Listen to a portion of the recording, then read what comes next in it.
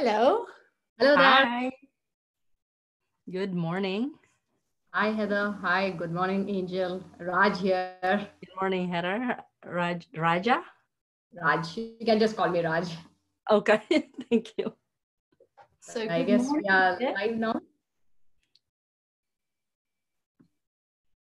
We'll get started with the session. Yeah. So ladies and gentlemen, wishing you all a warm welcome to WEF 2020. I'm Raj and I'm the moderator for the session. The first topic is stepping into your power zone. And it is with tremendous pleasure that I welcome the esteemed speakers here, Heather Joy Bassett and Angel Alvaro. It is an absolute privilege to have you both here. Before we proceed, we have 12 minutes for each speaker, and I have a gentle reminder musical bell in case we are getting very close to the time limit. So we'll start with Heather Joy Bassett. She's an international speaker, author, business life strategist, and she helps people unravel the mysteries of their own stories that redefine what is truly possible for them in this lifetime. She's a world champion in lacrosse, a master of the scalpel in podiatry, helping over 15,000 clients improve their quality of life. Running a successful clinic for well over 3 decades has given her great insights into people, teams, and business. Heather, the stage is all yours. Awesome, thank you. Great to be here. And the world champion part of me wants to talk about stepping into power, because I remember as a world champion, when I was training, we would have these rah-rah sessions before to get everyone hyped up. And if we look at Amy Cuddy's famous TED Talk about power poses to shift our brain chemistry, to step us into our power, then at the time I thought, yeah, we all did that. But then as time goes by, and then being a speaker, and then exploring being a woman, being in my feminine, being in my masculine, being in the union, then it's like, really, what is that stepping into the power? What brings us into that place? And then I realized I could go back in time and see all the people going rah, rah, ready to go off and play our game. But so many of them were just doing it because it was the done thing. It wasn't how they stepped into their power. It was how they joined with the connection. But some would go off and they would walk and they would have silent time. Some would sit and deeply reflect. Some would have the headphones on, da, da, da, da, da, da, da, da, keeping everyone else out of their vicinity. So then I started to explore when we were doing this. So then I reached out to a few friends and I was like, so how do you step into your power? What does that mean for you? And one of them was, I'm in my power when I trust myself and when I trust that the universe is happening for me. Then I'm in my power. And there's a locus of control. If we think the control is outside of us, then it's perhaps harder to be in our power. Someone else, I said, how do you step into your power? And she's like, it's in my resilience. It's always in my resilience. And someone else, it's in my joy. It's in my joy.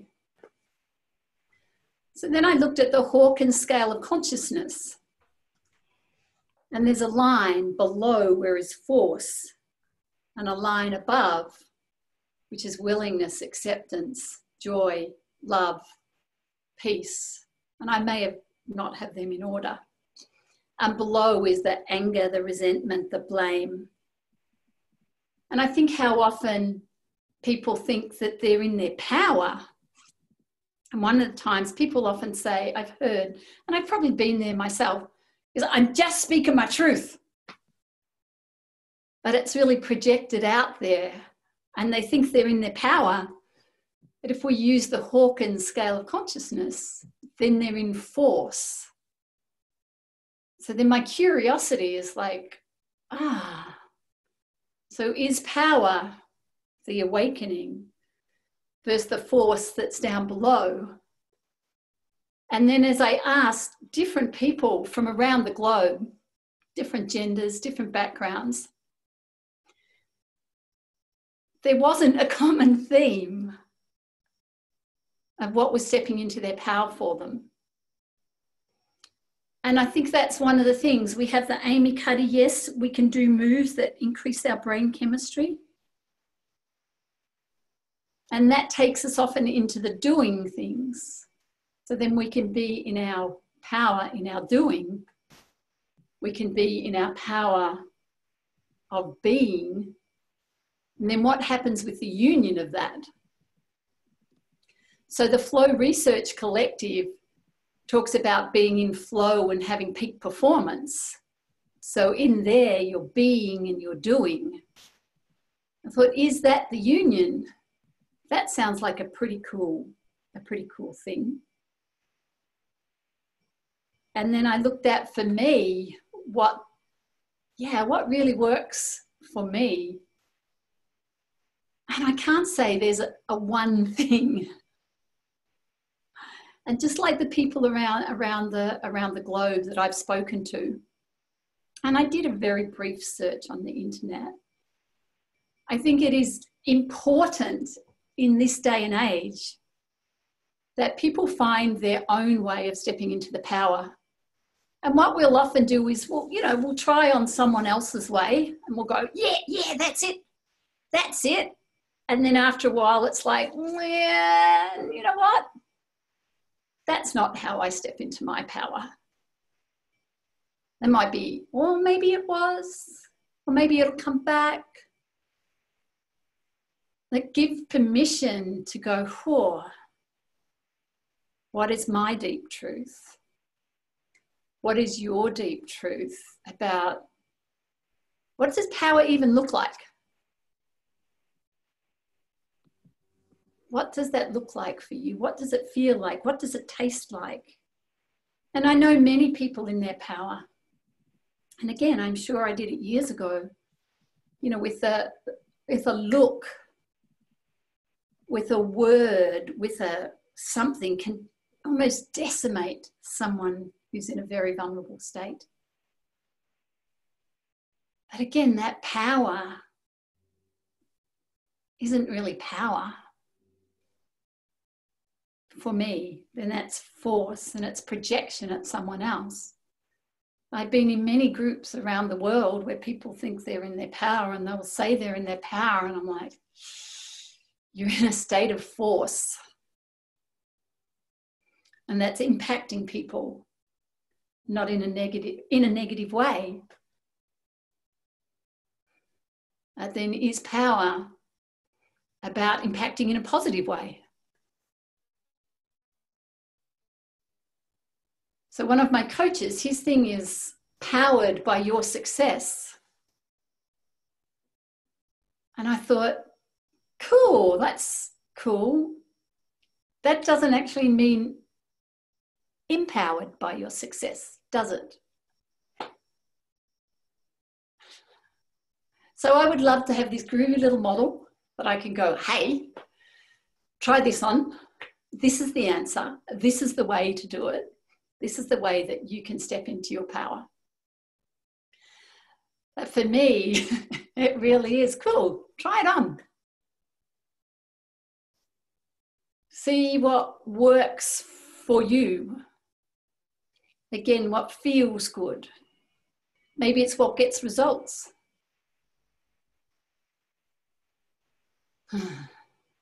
Maybe it's just your love to. And that was one of the things that I played with. I know that I'm more in my power when I speak with love and compassion. And for me, I'm more in my power when I'm talking about my love to And I'm more in my power when my heart is open. And often that heart open means being vulnerable and being courageous. It doesn't look like, yeah, yeah, yeah. It is being that humble, that courageous, that vulnerable. So I'm in wonder and awe and curiosity of really what is power and what does it look like for each individual. And I also look forward to hearing Angel speak now and hear what her thoughts are, and also whether there's any questions or thoughts from the audience. So thank you. Wow, that was beautiful and so insightful about trusting in self, exploring how you went about exploring different ways how people step into power, about being comfortable in one's own skin, exploring one's own deep truth, about being vulnerable, courageous, filled with wonder, curiosity, depending on what it means to each person, about being truly being truly in aligned with oneself and stepping into one's power. That was amazing. Thank you so much.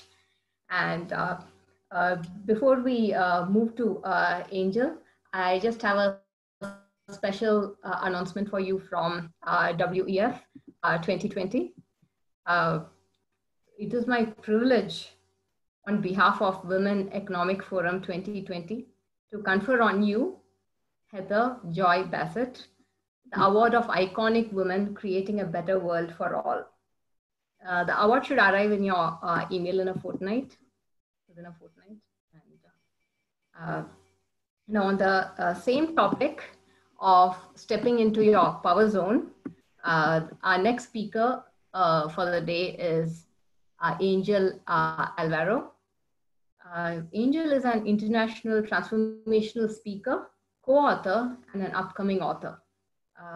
She's a master energy healer born from long lines of powerful healers on both sides of her family. Healing is and has always been in her blood and not just learned. Deeply inspiring profile, Angel. And she's a leading life accelerator and wealth activator coach. She takes her clients to their deepest, darkest places and crevices and brings them back out to the light, healed and free from shadows of the past. Turning it over to you, Angel. Looking forward to hearing from you now. Thank you so much for that amazing introduction. Imagine you stepping into your power zone despite the dark moments of your life. How would your life look like? How different would your life be now? Today, I'm going to be vulnerable with you and share darkest moments of my life to show you my journey to stepping into my power, and hopefully that you can see how you can step into your power as well. You see, I was born in poverty in the Philippines. We were fortunate enough to have 3 meals 3 times a day. At one point, my mom had to split 1 egg and 1 cup of rice to feed 10 people. She's always told me to be resourceful while growing up. Find ways so I won't starve. Find ways so that I can get ahead in life. I grew up in a very negative and abusive environment, physically, mentally, emotionally. Any kind of abuse that you can think of. My father used to beat me up all the time with his favorite leather belt just because I wasn't being a good role model to my siblings, or that it was my fault. He would remind me every day how disappointed he was that I wasn't a boy.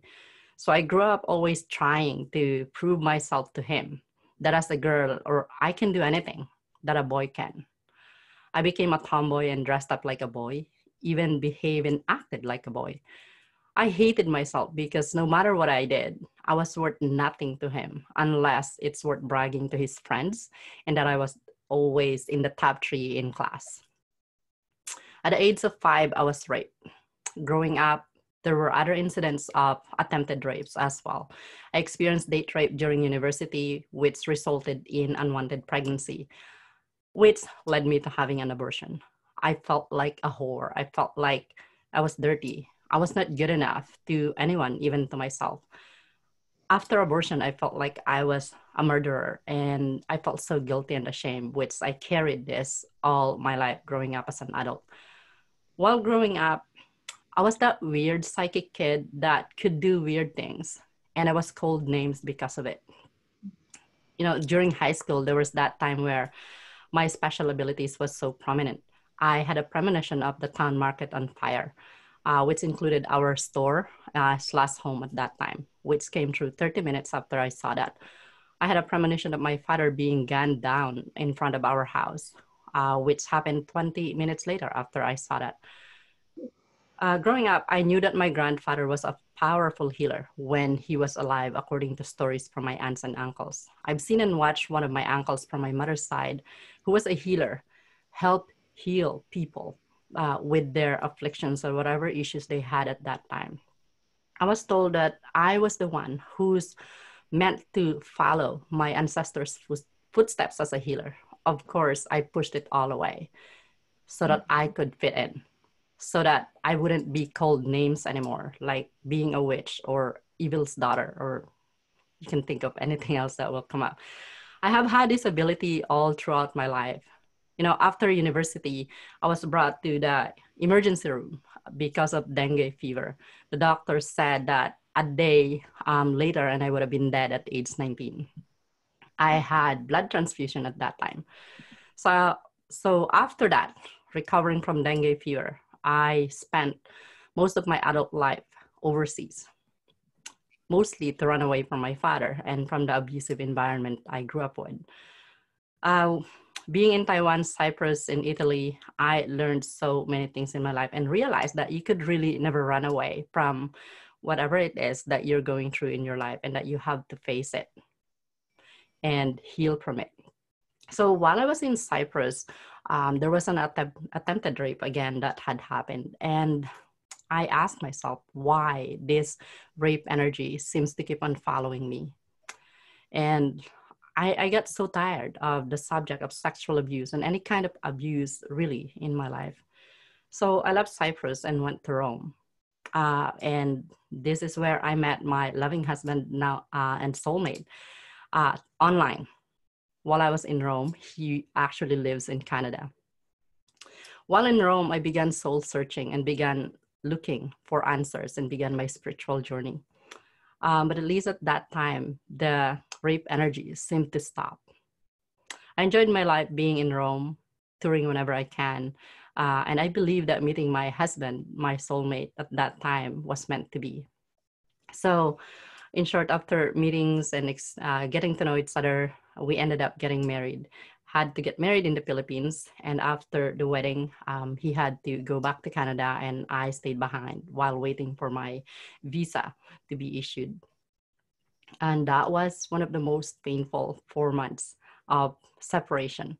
Who would have thought that I would learn to love someone or to be with someone who loves me after the crazy, shitty stuff that I had been through in my life? But it doesn't get happy and rosy just yet. After I immigrated in Canada, I was diagnosed with severe depression and was prescribed medications for it. You see, I was self-sustained for a long time, and now I was dependent on my husband. So severe depression in and out for over 3 years. Suicidal thoughts had been my constant companion at the time.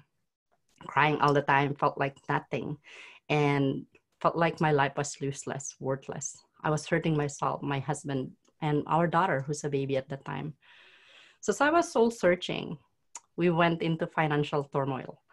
I called it my cosmic 4x4, or dark night of the soul in the spiritual community. In 2015, we had to file for consumer proposal or bankruptcy because of 6-figure credit card debts that had been accumulated over the years. And a lot of it was bad investments that I did and opportunities that failed during my attempt to make money from home. I kept looking for answers outside of me. I kept spending money on courses, workshops, programs, coaches, mentors that I thought would help me give me the answers I was looking for. Finally, in 2017, I started really looking deep within me and decided to finally embrace who I truly am. as a healer. My ancestors on both sides were family of powerful healers. I had strangers tell me that I was a powerful healer. I thought that was crazy and strange when I heard this, but I found out later that those were messages sent to me from the universe that I have been ignoring for a long time. Who can resonate with that? Like, do you really listen to the messages you receive from the universe, or do you ignore them so that you could fit in?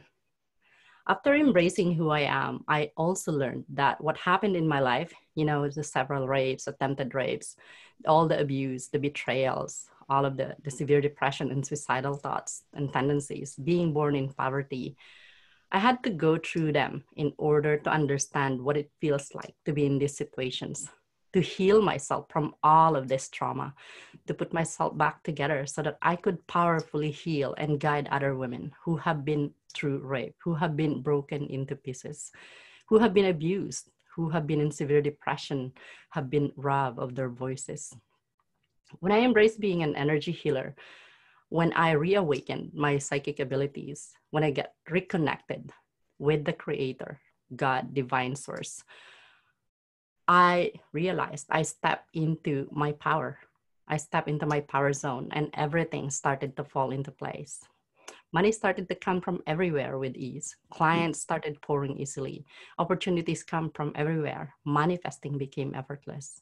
Through energy healing, I am actually doing something that I absolutely love, something that makes me happy, something that makes me content, and more importantly, heals and changes lives at a very deep level.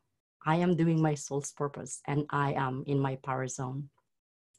Now I'm also teaching online workshops about money mindset mastery for over 3 years now, and a coach for entrepreneurs who are ready to step into their power zone by finding out their soul's purpose and embracing it in their lives and including spirituality in their lives. I finally feel that I am worthy, that I am enough, that I am a powerful being, that my life has meaning. And it feels so good.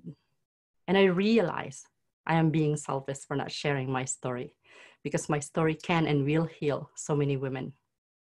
And it already has. Forget the judgments, forget the criticisms. It's time to live my life. And so should you. It is time that you step into your power zone, just like I did.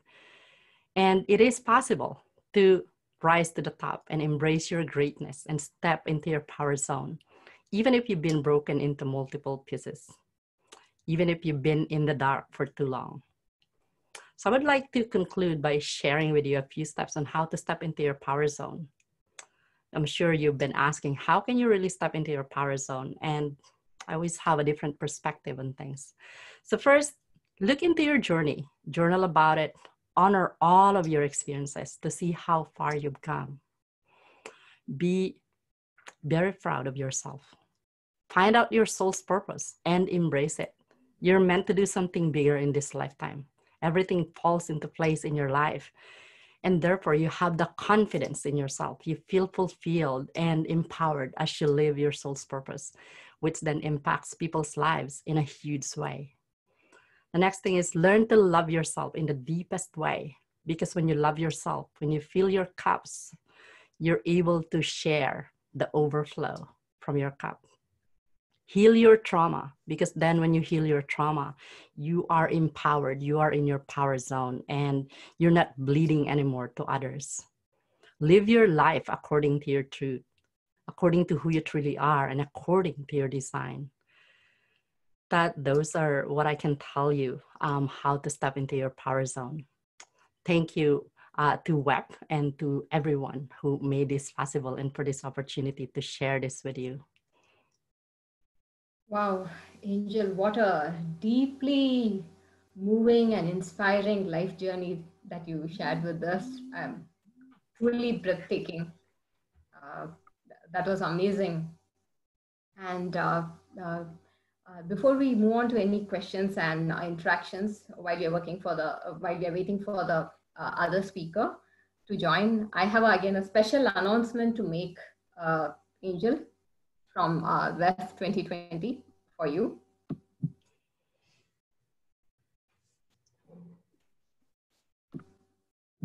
So Angel, it's my privilege, on behalf of Women Economic Forum 2020 to confer on you, Angel Alvaro, the award of Iconic Women Creating a Better World for All. Thank you so much for joining us today.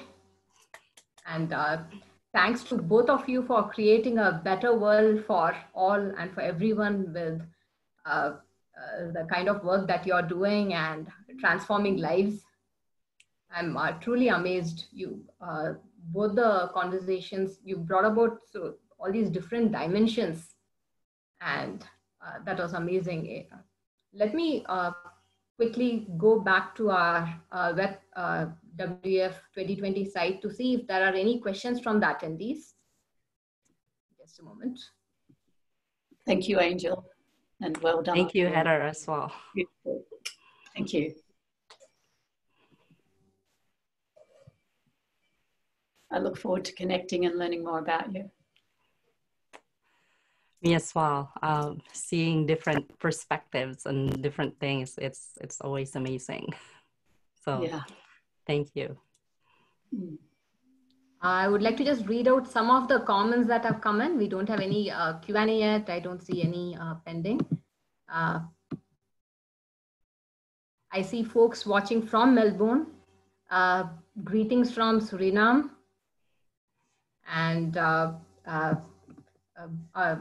folks like saying like the great point that power does not equal force and that you speak very clear. Well done.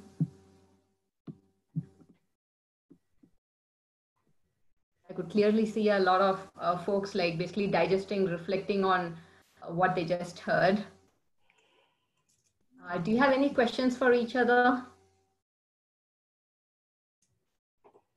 Yeah, I do have one. When you said follow your design, Angel, was that a particular methodology that you were mentioning? Yeah, so with one of that, with living your life according to your design, I'm certified in human design. So I do human design, but other than that, it's like you really gotta live your life according to your own terms, according to your design, and not based on your parents, not based on the society, because my life was designed by my father. Take computer science, take this, because this is how you're going to make money. Meanwhile, I really wanted to take psychology, behavioral psychology to computer science, you know. So that's what I mean when living your life according to your own terms, according to your design. What is your design in human design? I'm human design projector. So I really, being a healer, being true to my design. How about you? I'm a splenic manifestor. Awesome. My husband's a manifestor. Yeah, cool. So for anyone who doesn't know what we're talking about at the moment, there is a thing called human design, and you can go and check it out online. I learned about it a couple of years ago, and it's been profound. And it is one of the tools that I use when, the same as you, Angel, helping people to really connect to their own truth. Because again, as a projector, you're 20-something% of the world. As a manifestor, I'm around 8%. Around 10%, yeah. Yeah. You and I have spent much of our lives trying to be like the generators who make the world go around for us. So yeah, I love knowing that about. Love knowing about you as well. Exactly, and to me, human design is like, this is the missing owner's manual for all of us, and that since our birth, that we should have this information. You know, seeing my clients find out what's going on, it makes them embrace their power and become so confident and realize that these are all lies and this is my truth. Okay, forget about the lies you've been telling me. You know. That's how I see it with my clients. So yeah, that's another tool that I use for my coaching and healing as well. So combining energy healing and human design are amazing. Yeah. Are you a 6'2" by any chance? What's that? 6'2", yes. 6'2"? No, actually 4'6". A 4'6". Ah, yeah. Interesting. So these numbers were... Yeah. I have a question for both of you, Heather and Angel. Yeah. Currently, the kind of transformation, the challenge the world is going through. Pretty much all of us, all humankind is in this together, what we are going through right now. And it seems to be signaling some kind of change. So uh, uh, basically, what suggestion, what message do you have out there to the folks listening in from all over the world today in terms of how to get past this current scenario and how to move past or how to transform into a new normal?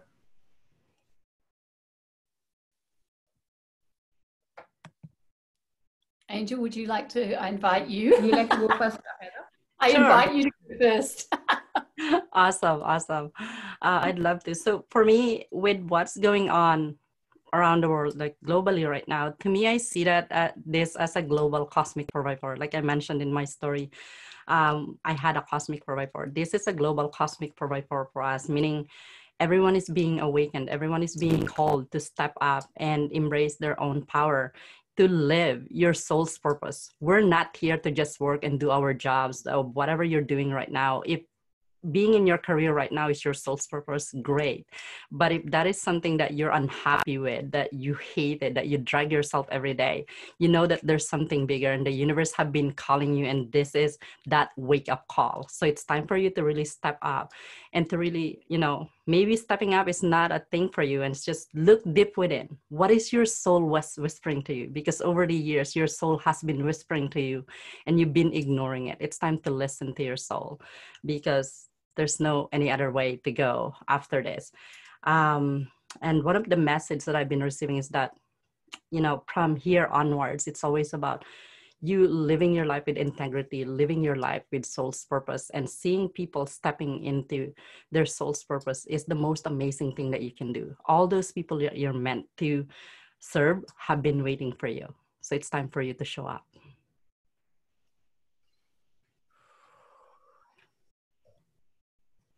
Thanks, Angel. Yeah. It's like, is there anything that I can add to that?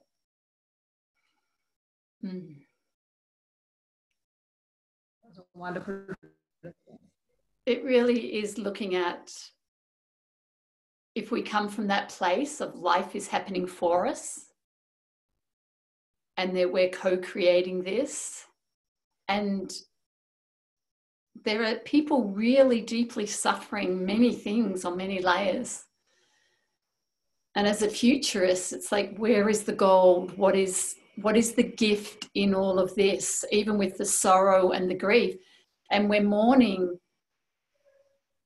There's a lot of mourning and a lot of grieving for what we had. But often if we look at what we really had, was it what we thought we had?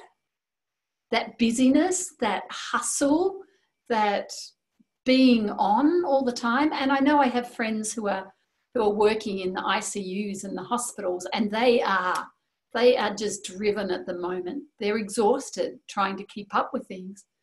But for many in the world, it is such a time of deep reflection, because there's rest, there's space to go, really, what is important? What deeply matters? And really, it's a place of deeper connection for many, many people. And again, that is a glorious, glorious, glorious gift to us. So there is the pain, and then there is the gift. And then I'm curious what the generations what my grandchildren, I have grandchildren, 18 months and 3 years, what is the story they will tell? And then being mindful of our younger ones, what is the fear that we put onto them that is not even theirs?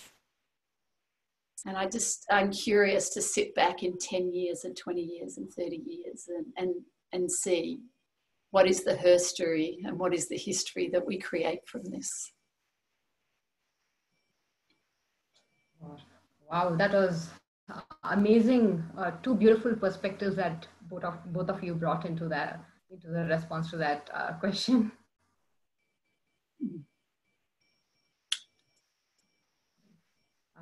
It's again, thank you so much. I feel really honored, and it's been a pleasure to be here with both of you today.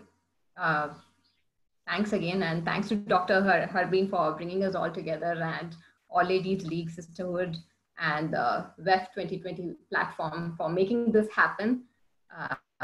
Despite what we are going through, it's amazing, this oneness, to be here, to be sharing thoughts, to be in the same creative zone as well. Yeah. And that was both power packed and filled with compassion as well, this particular conversation. Thank you so much. Thanks, Heather, and thanks, Angel. Thank you so And much.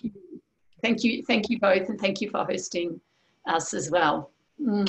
Thank you, Heather. Thank you, Rajara or Raj. Any other thoughts you would like to share here, or we can end the session? We can end this. Please stay safe. Please stay healthy, and please love yourself and others. Thank you so much. Stay blessed, and the same to you and to everyone. Thanks. Thank you. Till next time. Next time. Bye. Bye.